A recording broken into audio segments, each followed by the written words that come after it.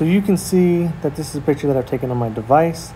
This is my up close, or my medium shot up close, because you can see it's from his stomach on up. Got a little bit of headroom. It's using rule of thirds because it's on the left side. So we're using a lot of things, and it's about a little bit higher than eye level. So what I want to do is I want to upload this picture. So I'm going to come over here to this little thing right there, and I'm going to send this to my Google Drive. So if you're on your phone or your tablet or whatever, make sure that you have your school Google information on there. If not, you can't get on there. And then I'm going to go to Drive.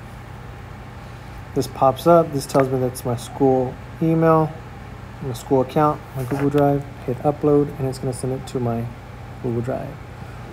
On the computer, I'm going to show you what it looks like as soon as I get on there.